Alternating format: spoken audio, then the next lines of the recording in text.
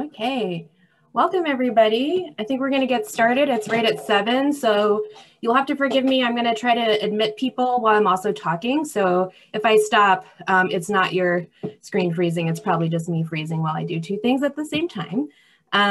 Welcome. Thank you for being here. I'm Kelly Bierman. I'm Conservation Director for Nineveh Foundation. And I'm going to hand it over to our guest speaker, Bridget, soon. But I'd like to do one short introduction, if I can. And again, forgive me if I pause while I'm chatting, while I admit people. But I just wanted to quickly mention for the folks in the room who may not be familiar with Nineveh Foundation, I just wanted to introduce it. We're a small nonprofit conservation organization with a mission dedicated to promoting wilderness and wildlife habitat, as well as providing opportunities for outdoor recreation and education here in Vermont. Nineveh Foundation is closely affiliated with Farm and Wilderness, also a nonprofit summer camp organization providing outdoor experiential education for youth ages 4 through 17 since 1939. Both organizations are linked closely together in a mission dedicated to environmental stewardship and collectively manage over 5,000 acres of conserved land in Mount Holly and Plymouth, Vermont. Just going to admit this person. If you are, just a quick mention, along with the rest of the events in this series, Nineveh Foundation is providing it free of charge, and we do rely heavily on charitable donations. So if you do have the means and would like to, we'd love a donation if you like this event and would like to support future events. Or if you want to provide a donation for a scholarship for a camper to come to Farm and Wilderness Camp this summer, that would be very much appreciated, but by no means, no pressure. Quick housekeeping, just keep your mics on mute for the duration of the talk. If you do have questions or comments, please put them in the chat. I will be monitoring the chat for Bridget, and if it's a really relevant question, I will definitely flag her down and we'll pause to answer it. Otherwise, we will be having a, at the end, we'll have some Q&A time as well. So if we don't get to your question right away, we'll try to answer it then. And then finally, I just really want to thank Bridget for being here tonight and providing this awesome talk, which I am very excited to join you in listening to. I've had the pleasure of taking some of Bridget's classes already, and they're wonderful. So I really hope you enjoy this, and I hope you will check out her website as well. She has some great offerings, and I'll put all of the information for Bridget and the organizations in the chat as well, in case you want the website or my email if you have any questions as well. So without further ado, I'm going to hand it over to Bridget for our talk tonight. Thank you so much, Kelly. Hi, everyone. I'm so happy to be here with all of you tonight, sharing the premiere of this talk. This is really exciting to be sharing this for the first time with all of you. Something that I've been thinking about a lot over the past, I don't know, 5 or 8 years or so, and then even more so now that we are in a pandemic. And we'll talk a little bit about that, just a smidgen tonight, here and there, I'm sure, as we move through the presentation. So I'm curious, how many of you, and you can use the chat box, how many of you have been on a bird walk before? And you could just type yes in the chat box, or raise your hand if you got your video on. That works too. Awesome, awesome, awesome. How many of you keep a bird list? Oh, look at that. Yes, yes, no, and we have a couple no's. Good. All right, that's all right too. All right, how about a bird list? Do you keep a bird list? Okay. All right, no list yet. There we go. It says Dawn. Yes to walk, no to list. Okay. How many of you meditate? I'm curious about that. Anybody meditate? Good. All right. Yes. Yes. Okay. We got some yeses sometimes. Okay. Good. Bird watching is meditation. Victoria, you're right there with me. Okay, and that's like my cue to share my screen. So let's pull up our presentation for tonight. And Kelly, thank you so much for watching the chat box because I can't see it now. And we will get started. So tonight's talk is called Birding and Wellness. And like I said to you, it is brand new. And I'm excited to share some of the things that I've learned. So by no means am I a mental health expert at all. And so some of this, actually all of this are things that I started to ask questions about as I was thinking about how I was changing my birding practice and what my birding practice could do for me other than build a list or build my knowledge. And I'll tell you a little bit more about my story and the evolution of my practice a little bit later. But tonight, these are some of the things that we're going to talk about and cover. Like Kelly said, if you have any questions that relate to what we're talking about, she'll grab those and stop me so that we can incorporate those into the conversation. So tonight we're going to talk a little bit about biophilia, the biophilia hypothesis. We're going to talk about existing in our sensory brain and how we can do a better job of being in that space. We'll talk about soothing and social, why birds are soothing and why they actually help us become more social. We'll talk about birds as a path to mindfulness for the yoga or meditation averse, which is me. I struggled with that just a little bit. And then how to tap into the healing powers with birds. I want to leave you with some action things that you can do and try this weekend and as we move through the winter time, especially. All right, so here we go. So I've got a lot of quotes peppered through this talk because I find quotes can be very inspiring and I hold on to them in little booklets and snippets here and there. So this one is a great one to kick off with. The sun rises, the sun falls, the wind blows, and the birds sing no matter where you are. These are experiences that unite us all, something that we can all enjoy together. And that's from 5 Birds on a Wire by author Melanie Charlene. So one of the things that I really love about birds is they're kind of everywhere. And so there's something that we can all experience. Nature is a little bit harder to be in touch with sometimes for those of us, especially those of us who might live in more urban areas or outside of a state like Vermont.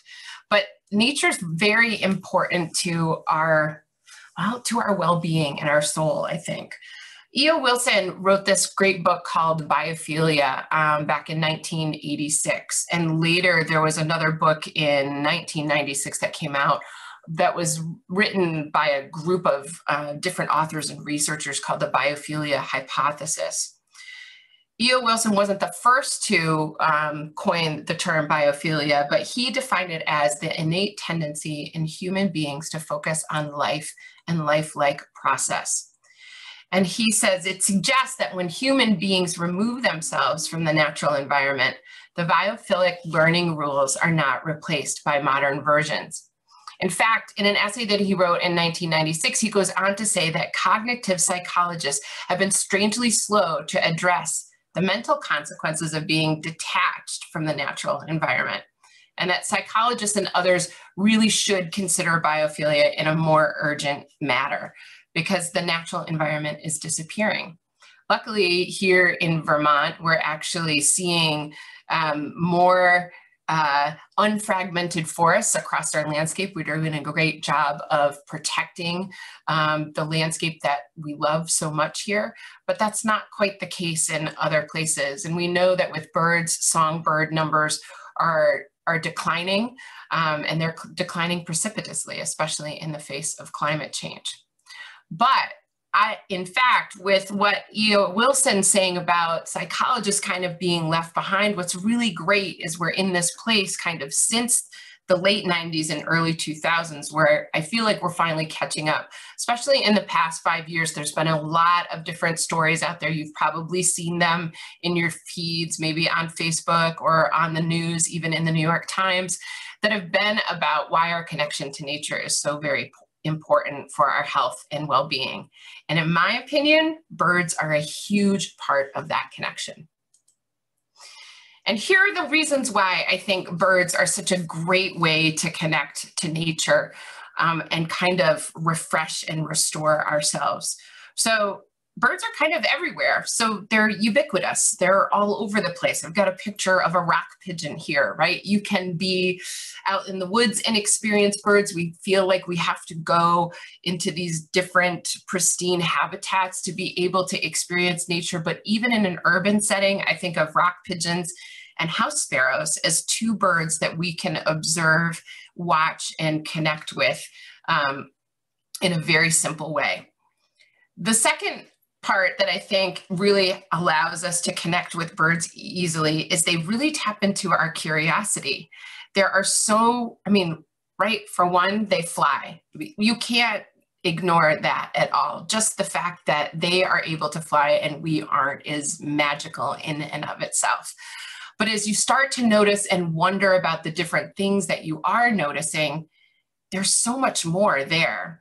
In the picture that you can see here right in the middle, this is a hooded merganser. It's a male and it's doing a display for the female. So popping up out of the water and stretching its wings and totally fully unfurling that crest on its head so that it looks absolutely magnificent. And if that doesn't make you ask more questions, I probably have a couple other bird examples that I could give you that would. The other thing is that birds are very sensory. And one of the ways that we can really restore ourselves and bring ourselves a new sense of energy is by tapping into our senses. And we're going to talk about that tonight. You know, birds' vocalizations, their colors, their behaviors, their flight patterns, all of that are eye-catching or ear-catching. And so they provide us with a really easy platform to kind of open up our awareness and improve our skills. Let's talk about a couple of things that kind of emerge when we think about and when researchers talk about what nature can do for us in terms of mental health. And we can apply that to birds a little bit. So there are two themes that kept popping out as I started to dig a little bit deeper and read different articles and research papers. And the two things had to do with cognitive function and stress response. So cognitive function refers to brain-based skills which are needed in acquisition of knowledge, manipulation of information, and for reasoning. It's really what allows us to be focused and productive when we're in a really good state. The other thing is stress response, and I'm sure some of you are experiencing this or have experienced this through the pandemic. I feel like there's like two different layers of stress. There was like pre-pandemic stress, and then there's pandemic stress. And we know from some of the research that we're finding right now that different environmental organizations are doing, especially the birding organizations, we're seeing a lot more people find an interest in birding during the pandemic, and that they're using it as a way to cope and decrease their stress. So stress includes physical and thought responses to your perception of various situations. When the stress response is turned on, your body may release some substances like adrenaline and cortisol. And what's really great about spending time with birds is both of these things, cognitive function can be improved and our stress levels can decrease. And I'm sure some of you have experienced that already. Yes, I can see people nodding their heads. It's really good. And maybe your birding practice has changed since the pandemic, right? Like maybe it's become even more important to you. I know it has to me. So really being in a natural setting, I could throw studies at you all night, and I don't want to do that because I really kind of want to get into some of the things that we can do that will help us through our connection with birds. But being in a natural setting, even for just 15 minutes, can do a number of different things. It can increase our ability to solve puzzles. It improves our cognition and our attention span. If you measured your blood pressure and your pulse, those would be improved as well. I think of some of the times when I've experienced anxiety during this pandemic, and I don't think I could ever say that. I can't pinpoint another time in my life when I can say, yep, that was an anxiety attack, or that was something that was really intense. Stress, definitely, but not the level of anxiety that I felt during this pandemic. And the thing that has really helped me is to remember that I can step outside my door and I can take a deep breath and I can take a break, and the birds will call me into awareness. It has been such a saving grace during this time. So in a way, what we're experiencing is something called attention restoration therapy. So this was a theory that was developed by Rachel and Stephen Kaplan in the 1980s, and it only began being researched by the scientific community and tested, this whole theory, in the 90s. And the idea is that people can concentrate better after spending time in nature, or, this is amazing, even looking at pictures. So they've done a lot of different studies where they've taken folks and shown them different images, played different audio clips, things like that for them inside, and gotten similar results to what you experience when you're outdoors. Of course, it's much better if you go outside and you spend more time outside. Even the amount of time that you spend outside, if you take a larger dose of nature, then you're going to have a better result. And what's fascinating now is in some states in the United States and in some European countries, there are doctors that are actually prescribing time in the outdoors in order to help with depression and anxiety. So whether you watch birds from inside or you pack up and head outside, you are giving yourself a chance to recharge mentally. And we've known this for a really long time. I am so enjoying, the one thing that I've gotten out of the pandemic is just a smidgen more time to read, or the need to read and reconnect in that way. And I've been going back and reading actually a lot of female naturalists and ornithologists. And Florence Merriam Bailey was actually friends with John Burroughs. So John Burroughs is a naturalist, and he wrote a book called Time and Change in 1912. And you probably have heard this before, right? I go to nature to be soothed and healed, and to have my senses put in order. I think I need to put that on my refrigerator. That would go right next to Mary Oliver's quote about attention being our greatest work. So I know that I feel that way. And what's great, my scientific brain loves it now. There's research that is backing this up. So let's talk a little bit about the bird effect. This is what's really great when we start to break down why birds, not just nature, but why birds can be so beneficial to our health, and how we can turn our birding practice, just with a few tweaks here and there, into something that will be really good for us. So what birds end up doing, that I've learned, is that they actually pull us out of this one part of our brain called the executive network part of our brain. It's kind of that left side of the brain, the super analytical side. It's the part that's intellectual and task focused.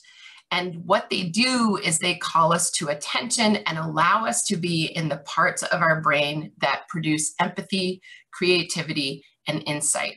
So that sensory pull pulls all these other things out of us that are really good for our health. So in effect, it's really giving our brain a chance to recover. So if we think about all the things that we're bombarded with on a day-to-day basis, especially now in the time of social media, I can see like 4 or 5 different people on my screen right now. And so I'm curious if you raise your hand, if you find yourself getting sucked into the news a little bit too much lately, and you're trying to put down the phone. I have a new rule in my house. The phone does not come into the bedroom. It gets plugged in outside of the bedroom. That is like a sacred space where I can shut my brain off, unless I'm going outside is the other place. But really, what starts to happen is when we're outside and we're pulled more into this sensory place, it's tapping into something that's very deep in us primally. That's where nature is letting us know that this is an easy environment, an easy place, a place that we have come from. And it gives our brain a chance to recover. So it's restorative. And what's really cool about that is it then allows us to be more productive. I think a lot about the past week as I was putting this presentation together, and I've got piles of books laid out and all these articles pulled up, and I'm like, how am I going to tease all this down? And I can feel this, you know, pressure crunching starting to come in. And what I do is I get up and I go outside, take a walk, and come back. And it's really great how it allows you to kind of let go and then coming back inside feeling refreshed and productive. So currently right now, there are multiple studies that point to this fact that taking a break outside during your workday, and if you're a school kid or a college kid, getting outside during school is really important. And we can see that in some of the work that's actually being done all across Vermont with forest preschools in different areas, which is really wonderful. I think we live in a state that is very connected to the outdoors and nature. And so some of this just seems very natural to us. And at the same time, in my experience over the past year, I feel like I've been able to lean in on my connection with nature a little bit more to kind of help me get through some of the tougher times. For someone who doesn't do any serious birding, would you mind simply identifying what we're looking at here? Yes, totally. And I got to tell you, sometimes it doesn't matter. This is the great thing, and we're going to talk about this in a minute about mindfulness and birding. So one of the reasons why I picked all these different pictures were these birds evoked a sensory connection to me. So let's see if I can turn on a big arrow here. I got my mouse. I'm going to grab a drawing tool, and it's hopefully. So this one right here, that's pretty good. Can you see the pink arrow? So the one in the upper left corner, this is American woodcock. It's kind of a upland shorebird-esque type of bird. I love this bird because when I do get a chance to see it, it does these great aerial displays at dusk in the springtime. It does a woodcock boogie. It kind of bobs and bounces back and forth in order to feed and press on the ground. So there's that really cool visual behavior, and they have a great voice. They go beep, beep. They sound like frogs. So that it was the other part that really captured me. The next bird, this one right here, and maybe I just need a drawing tool. Let's grab something like that. So this one right here, this is white-throated sparrow. This is the song of the North Woods. This bird is really known as a forest species and sings just this glorious whistled song. Poor Sam, peepity, peepity, peepity, but it's a gorgeous, gorgeous whistle. Blackburnian warbler is the bright orange one right here. That one's called the flamethroat. Bam, you can tell from that bird, that bright orange bird. These guys are really tricky to see. They're up in the treetops, but when you do, it's like eye candy. It's just absolutely beautiful. Here's that hooded merganser again that I was telling you about. This bird and a lot of waterfowl I enjoy immensely because of the colors and the patterns and the almost textured patterns on their plumage. Really gorgeous birds. And then of course, barred owl. I asked my husband, I was like, I've got this big spot for one more picture. What do I put in there? And he's like, you got to put an owl in there because everybody loves owls. Everybody loves an owl. And they tie in to culture and mystery. You know, they're birds of the night. There's so much richness there. They're magnificent to see. And they have great calls too, right? So hearing that elicits wonder and curiosity and awe, which we're going to talk about in just a little bit. Thomas, thanks for the great question. I got to erase all my doodles, otherwise they'll show up on the next slide. So I just gave you the owl call of the barred owl there. And the next thing, if I can get my mouse back there, that we're going to talk about a little bit are bird sounds, right? So we were talking about how birds are great because they have this sensory kind of attraction. They tap into all of our senses, almost all of them. Although I will say smell, scent with particularly shorebirds, sometimes you get a good scent from shorebird colonies. So maybe they'll play into your sense of smell. But acoustically and visually are the things that birds kind of use to grab us. So what is your ear for soothing sounds? One of the cool things that came out of the book, The Nature Fix by Florence Williams, and I have this in an end slide so that you can see it. These are some of the resources that I relied on heavily. This is a great book all about the science behind how nature is good for us and how it is like getting a fix. It can be almost compared to a drug. So she says in this book, it's thought that birdsong has similarities to human-made music, and its range and technical wizardry might, on some unconscious level, stimulate our happy music neurons in our brain. So what researchers have discovered is just by playing birdsong or spending time in nature and listening to birdsong, you can decrease some of the severity of depression. You can increase attention restoration and decrease stress. So these are all the things that we were just talking about with cognitive functions and also with stress. So one of the cool things that has happened is that we've started to really test this a little bit more. Currently, there's this woman at the University of Surrey. Her name is Dr. Eleanor Radcliffe.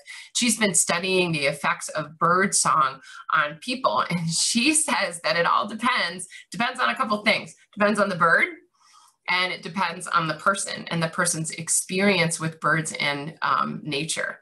So she has a couple of theories about why birdsong affects us the way that it does. She says one theory is that it's genetically built into our preference for nature, that biophilia piece, that nature sounds may actually signal that there's food, water, plants, and animal resources nearby. And that makes us feel safer, as if we can thrive. So our body naturally goes into a more relaxed state when we hear soothing nature sounds. The other is that nature helps us overcome tiredness, as it's an easy and pleasant thing to do. She talks about how, like, if you work in an office, or man, I think about being a mom and being at home and having to cancel out certain sounds of the arguing that's going on and letting that arguing just kind of play out, right? And listening or focusing on whatever else I have to do. That's exhausting. Your brain is working in two different ways. It actually takes energy to cancel out a sound and listen to other things. So same thing in a work environment. We used to think that it was really good to work in these big open spaces and everybody's like working together, and it was great because you could have all these conversations. But no wonder you came home from work so tired, because you were constantly trying to suppress certain conversations so that you could have your own, or you could work on your own work. So are you guys ready? Kelly, this is where I'm going to try to pull out the chat box again. So I see Thomas has got earphones on. This is going to be great for you. If you don't have earphones on, turn up your speakers a little bit. We're going to play a little game.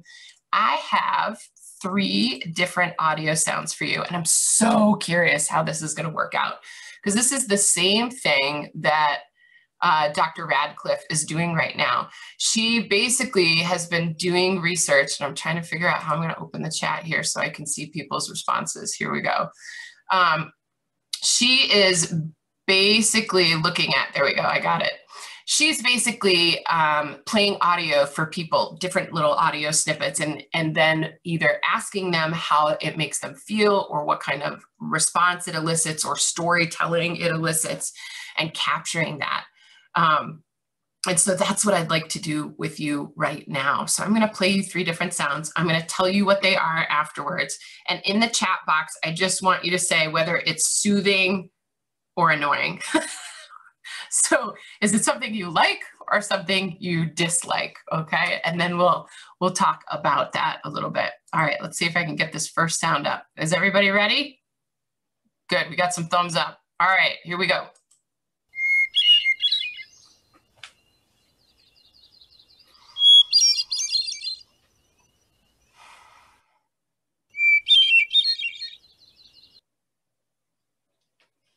All right, we got stuff coming in already.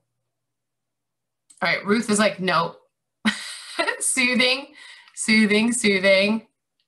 Most people are saying soothing. Peaceful twilight. Oh, Victoria is like even like connecting it with a memory. Like this reminds me of. That's awesome. Annoying. Okay, good. So, and this is really interesting. Too high a pitch. Okay, awesome. There's a moment of dissonance. Good. I love that. But otherwise, okay. Husband says it's annoying. All right, good. So this is really interesting. I was really having a hard time figuring out which birds to pick. Now I could have picked robin, American robin, cheerio, cheery me, cheerio. It's that like nice fluty, lilty thing. And I knew kind of what answers I would probably get. Oh, good, Jan, winsome, etheric. Okay, good, soothing but high. Okay, fabulous. So this is, anybody know what this is? I'm gonna wait. Feels like I'm in the woods of New England in the summer. Yes, Freya, awesome. Thrush, good. All right, Herm, bam, Jan, you guys are on it. Jan and Victoria make a good team. So you're right. This is our friend, the hermit thrush. This is a Vermont state bird. In fact, if you are from Vermont, and if you have been in the East, right, woodlands, dusk, dawn, right, all of those things. What's fascinating about this song, right, and you guys picked up on it. So it was discovered that hermit thrush songs are harmonic intervals that are in pitches that are recognizable to the human ear, which in turn makes them interpreted by most people as pleasant. I think that they're more pleasant to people who have had an experience with them in the Northeast, in the woodlands where you will find them. My dog likes it, Ruth, awesome. So there you go, right? If the dog likes it, it's doing something good for the dog. It's decreasing those stress levels and making the dog feel better too. So what's fascinating and what I started to think about with this one is there are dissonant notes. You know, thrushes use their syrinx to harmonize with themselves, so they're actually playing multiple notes at the same time. And it does have a high pitch as well, although studies have shown that people actually prefer higher pitched, more melodious sounds than they do others. Okay, let's play the next one. We're gonna see what you think of this one.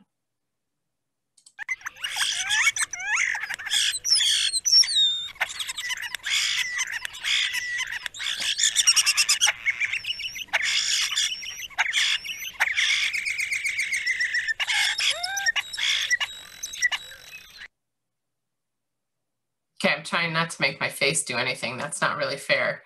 So hopefully you were listening and not looking. Soothing, entertaining. Okay, funny. That's funny. Closer to irritating, hearing a fight. Funny. Makes me happy. Oh gosh, this is like not what I expected. Okay. And maybe it's because of some of my experiences with this bird. See, I need to go do my own research. Reminds me of my kids arguing. Yay, Katie. Busy, irritating, annoying.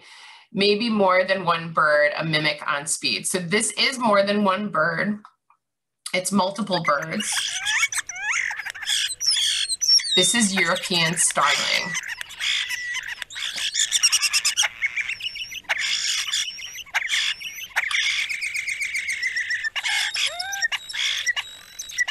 I can see how you would think it's funny, comical. It's almost, they're super chatty, right?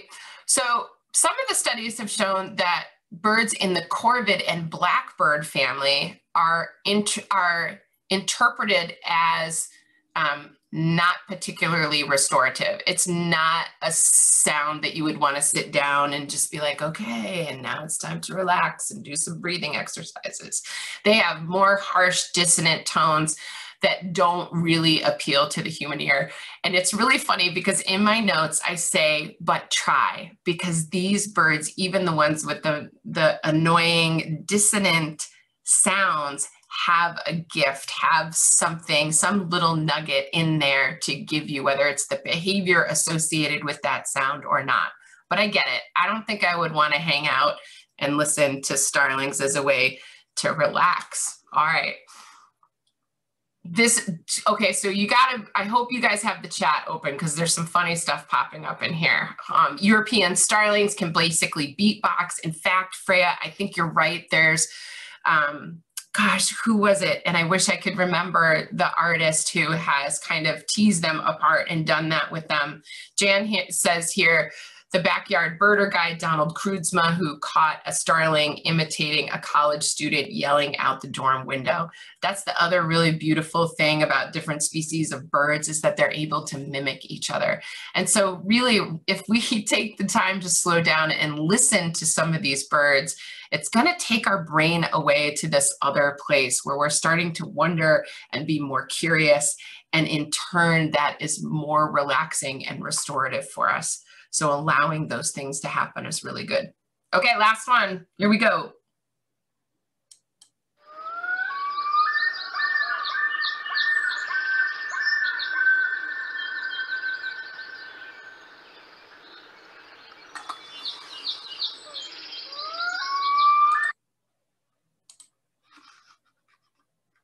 Go.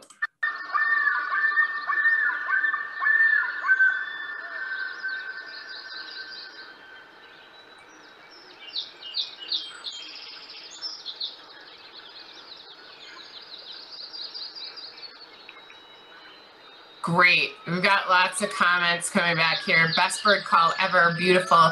Sounds like an alarm. Haunting. Listen to all these great descriptive words that you're using. Camping, solitary experience. Tucked inside your sleeping bag. Preternatural. Good, good. All right. Could be soothing, but has a little bit of an edge, right? Okay, and it could be creepy too, right? Because if you don't have the experience with it, if it's a novelty and a new sound, then you're like, ooh, I'm not really sure what that is. Great. All right. Oh, that's not what I wanted to do. There we go. So this is more of a soundscape, and this is some of the types of things that I've been getting into a little bit more, rather than allowing my brain to single out a bird song or call. I have been starting to train my brain when I go out to listen to the entire soundscape and to listen to the blending and orchestral sound of a natural soundscape. And what's really cool about this is that this can actually hit the trifecta of soothing sounds. And that trifecta from research is, anybody want to guess? I'm looking at the chat box. Birds is definitely in there. What else is where the loons are? Water, yes, Katie, nice. And the other one begins with a W too. Sam, bugs, probably not. Wind, yes, Dawn, awesome. So wind, water, and birds are the trifecta of soothing sounds. Those are the three things that came up over and over again in the research for what people preferred. So think lake, pond, ocean, wetland. I even think river and babbling brook sound. Think about that. So when we think about visiting those habitats, those are the places that provide us with that kind of arc of sound that really helps ground us and connect us. It's why folks gravitate towards living near the water. It's part viewshed and part soundscape that really makes the place make us feel good. So what's cool about this now is that there are actually airports and schools and hospitals that now play birdsong, because studies have shown that it improves mood and mental alertness. So 5 minutes a day apparently is all it takes to be able to take in sound in a way that will calm you and be restorative. Tony's saying wilderness. Yeah, that's another good W as well. Super. Thanks for playing, you guys. All right, I gotta just close chat box here. All right, so I'm going to ask you to do something else now. So I want you to think for a minute of an awesome moment that you've had with a bird. And I want you to try to recall as many details as possible.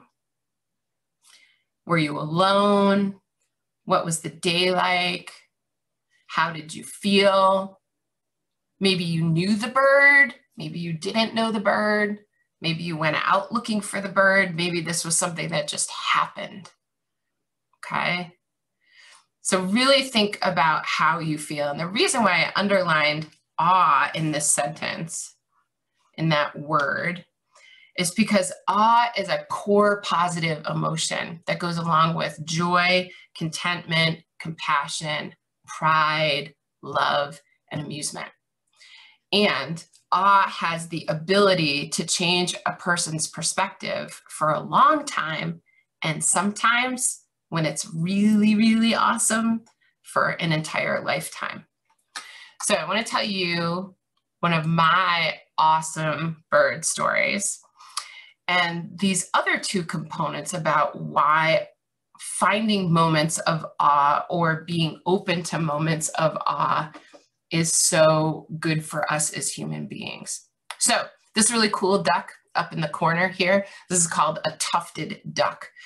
Now, I was up on Lake Carmi, which is a small inland lake on the northern end of Vermont, pretty close to the Canadian border, and I was birding by myself, and I was just out looking for some ducks, and that was my target species, and I had my scope and my binoculars, and I pulled into this parking lot and I noticed a whole bunch of nice raft of ducks. And as I'm looking through them, I'm like, oh, there's a ringneck duck and there are some mallards and there were some mergansers. And then this one duck kept popping up and diving and popping up and diving again. And it looked like it had seaweed stuck off the back of his head. And I kept going, what's wrong with that bird? Like, why has he got stuff stuck on the back of his head?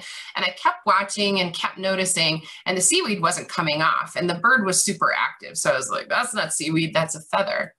And my mind said tufted duck. And I had no experience with a tufted duck at all. And so my mind also said, that's not normally around here. You should look carefully. So as I'm doing that, a storm is rolling across the lake.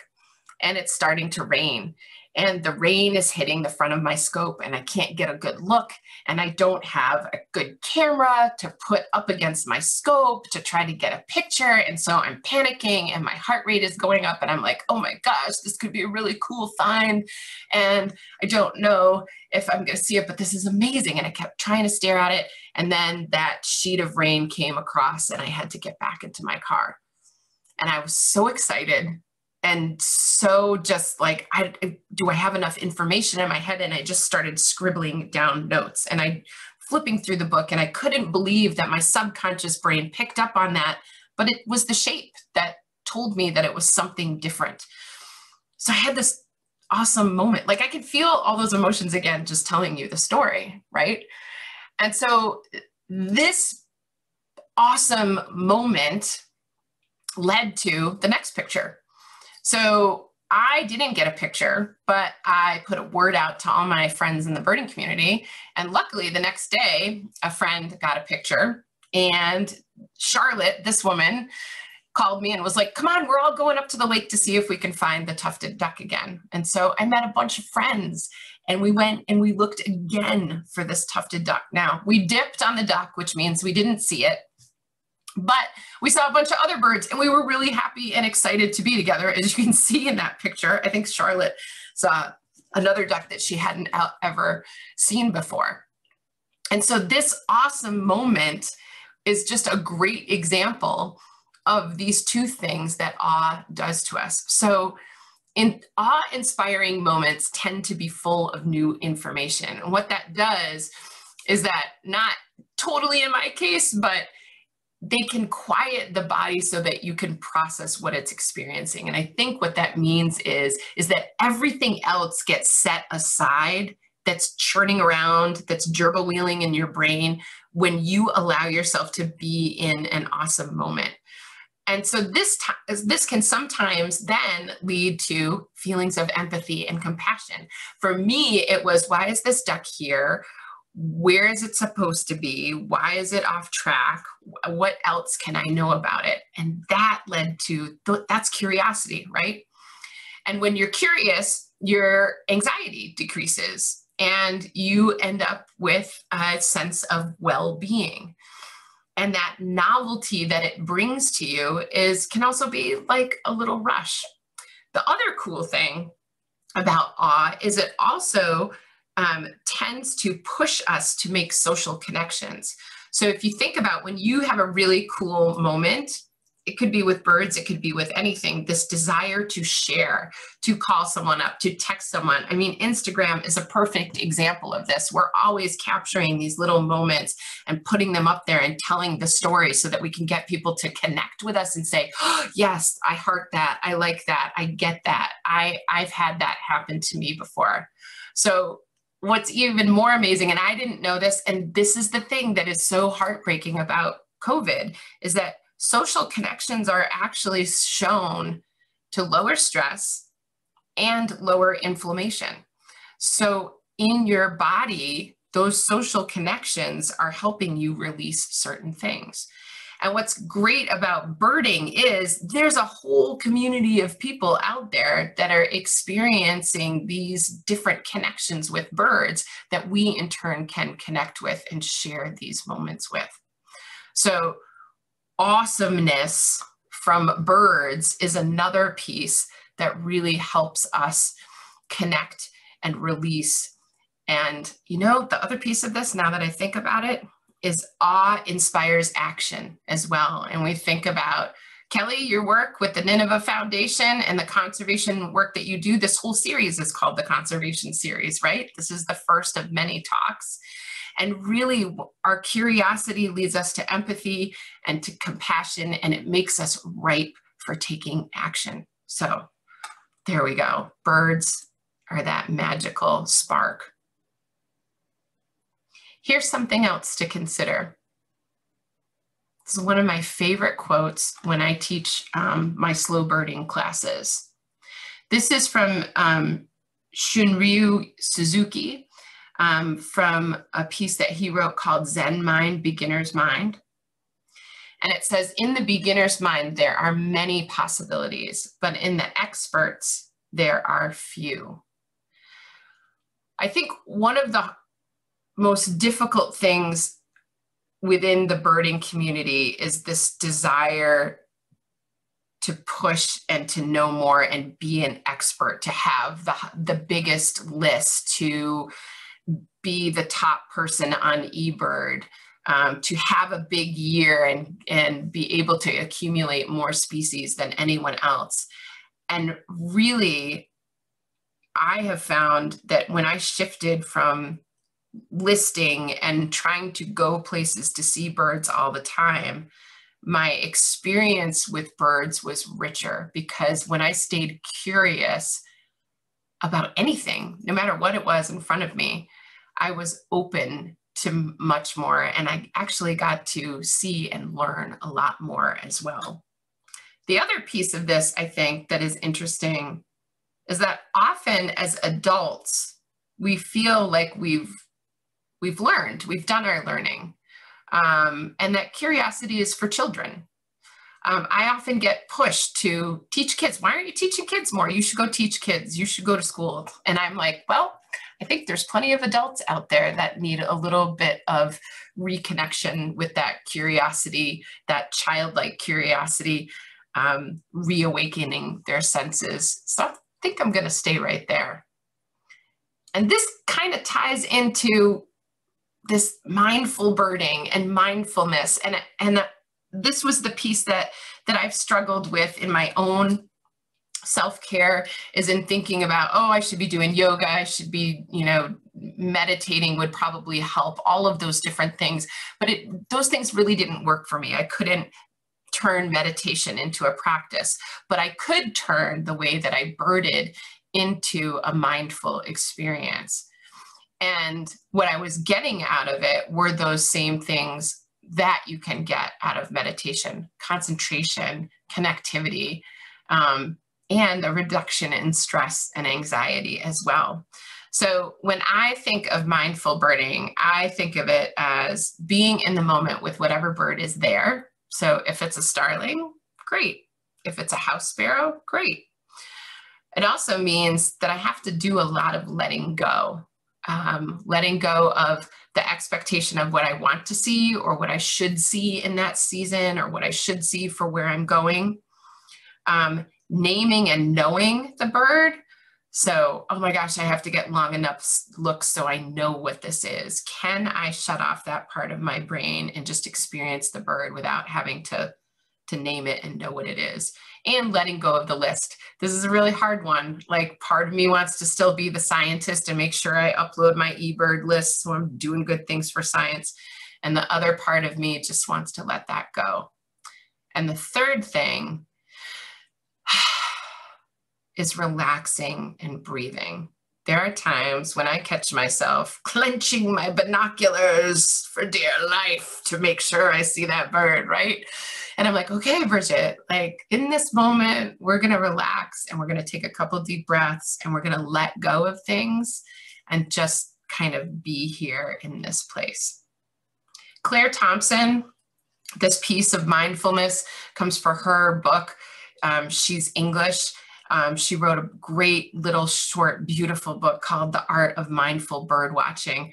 And she said, mindfulness is paying attention on purpose, without judging, and with kind acceptance to our thoughts, feelings, bodily sensations, and she includes, and our surrounding environment. So for me, all of this really changed and shifted over time. I really didn't like how I was birding or how the birding community was telling me to bird. I wanted to be able to experience other things other than just listing and identifying things. My experience and my practice changed when I became a mom as well, and my time was limited. And I couldn't go on bird trips and I couldn't go and see different and unique birds. And this is where slow birding developed for me. It was really about shifting from chasing birds and listing birds to really getting to know birds on a deeper level and connecting with them. The first time I ever did a sit spot, I was in Maine, and we sat as part of a bird language course for 45 minutes on the edge of a coastal salt marsh in Maine. And I had my notebook like I do here in this picture. And we were just told to notice things. Take notes if you want to and draw pictures if you want to, that's fine too. And I was like, okay, I'm gonna notice behaviors, I'm gonna get this down and I'm gonna get that down. And that was probably the first 10 minutes. And then everything started to settle.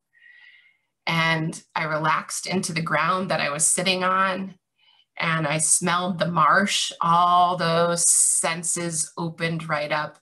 And when I got off of the marsh and we walked back, I broke down in tears because it was the first time that I had spent 45 minutes in a quiet place. And the only thing I had to do was just be there and notice things. It changed my birding practice forever, for sure. And so I see the power in this, and I see the gift that birds have to give to us, and they're there every day. Every day they are there.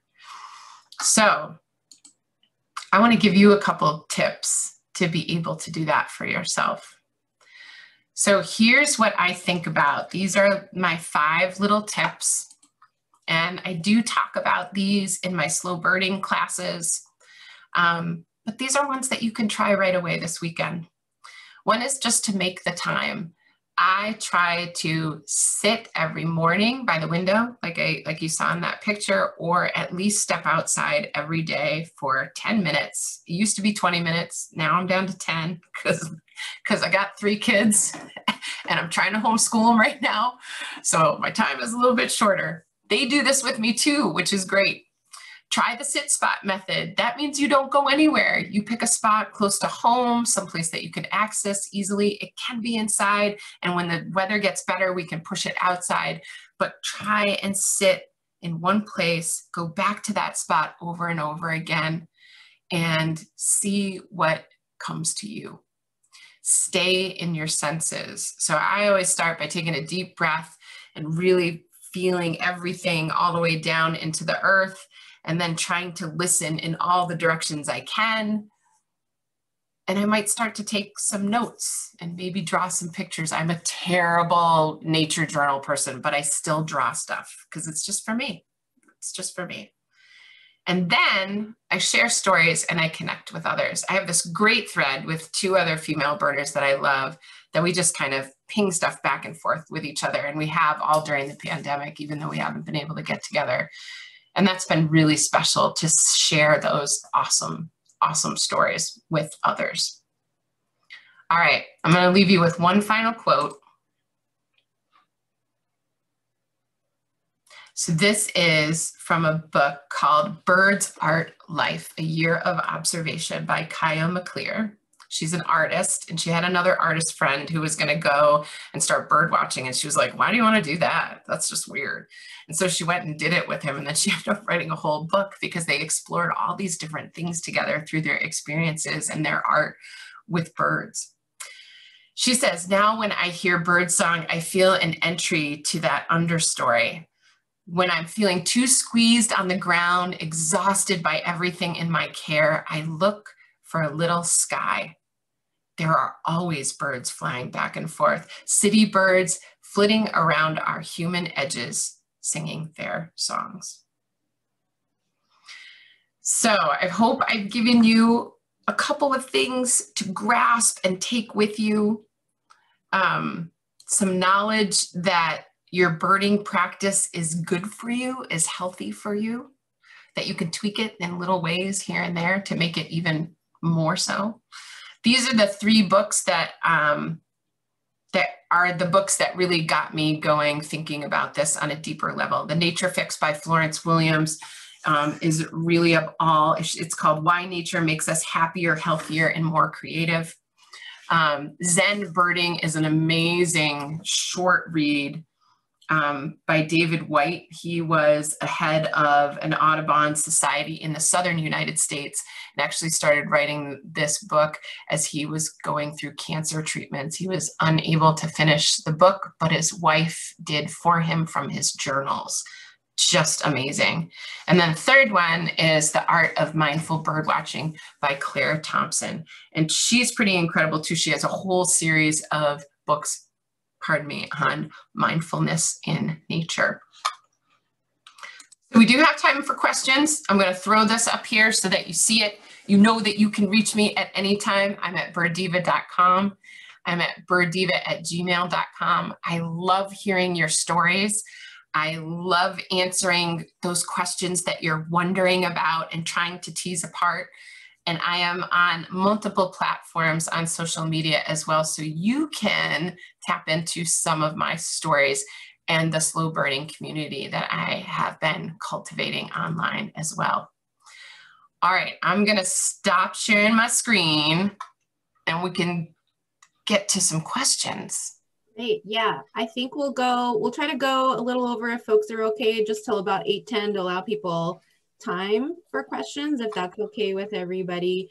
I can help monitor the chat. If I call your name, you can unmute and ask your question if you like. So if you say you have a question, just put it in the chat and I'll call your name. If that way we can go in an orderly fashion. I do know Victoria had a question for you, Bridget, earlier in the presentation. She was curious because you have a focus on trying to make sure that female birds get noticed and identified just as much as male birds. And she was wondering in your slides, especially that first one where we stopped to identify them, if any of them were female or which ones were male. So I didn't know if you wanted to go back and look at those. Yeah, honestly, I think most of those birds were male when it comes right down to it. However, I will let you know that of the 2 talks I am premiering this year, this is one of them. The other one is going to be in, I think it's the end of May or it's the end of April. It's on my website. It's with the Grafton Nature Museum and it's called Ladies Only. And it's going to be all about the science of female birdsong and the mothers of ornithology. So it's something, another topic that I've become really passionate about, thinking about how our biases have kind of allowed us to overlook some female scientists, some awesome female scientists, and to just, we haven't been asking the same kind of questions. We have different perspectives, males and females, and so we ask things differently. There are some great studies coming out about female birdsong that I'm excited to share with folks too. So that's coming. Great. Thank you. I think, Tom, you had a comment or question if you want to ask it. Yes, I was watching a documentary in a film series, sort of the David Attenborough thing. I think it was called The Secret Life of Trees. But they made a point that in Japan, if I've got this right, people would do tree baths. And it would mean going into the forest and staying there for a while, because apparently the trees are putting out a certain number of various kinds of ions and chemicals that are helpful to you. So it's a literally biological thing, not merely a spiritual thing. Yes, exactly. So that Nature Fix book, and I've got it right here, by Florence Williams.